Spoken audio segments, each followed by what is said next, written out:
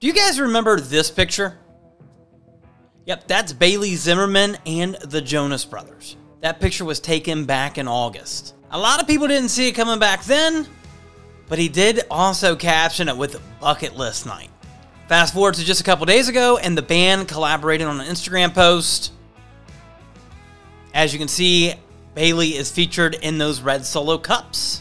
And now the rumors are confirmed true. A video was posted to Bailey's social media account announcing a new song called Strong Enough. That song will drop November 10th.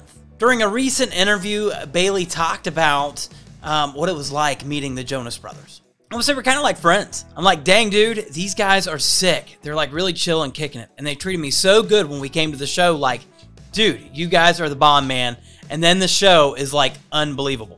While we got to admit, it does seem like a crazy and kind of random collaboration. We've seen crazier things happen in country music, and it's not the first time that a boy band has been involved in country music either. Think back to 2016, Florida Georgia Line and Backstreet Boys.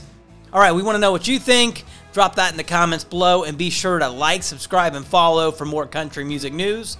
And be sure to head over to countrycore.com for the latest in country music.